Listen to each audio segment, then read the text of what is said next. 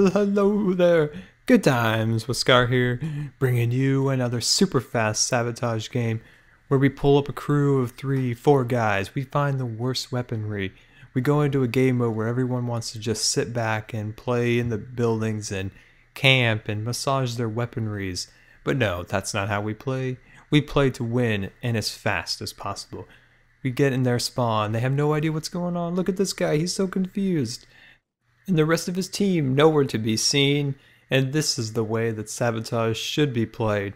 Fast and furious and never give up, never relent.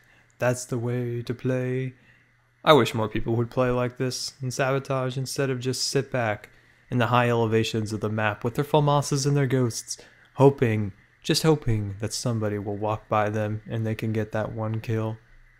But alas, this is the way most play, and at the end they all rage quit. And this has been Good Times with Scar, and I always really appreciate you guys taking the time to watch my videos, and we'll see you later.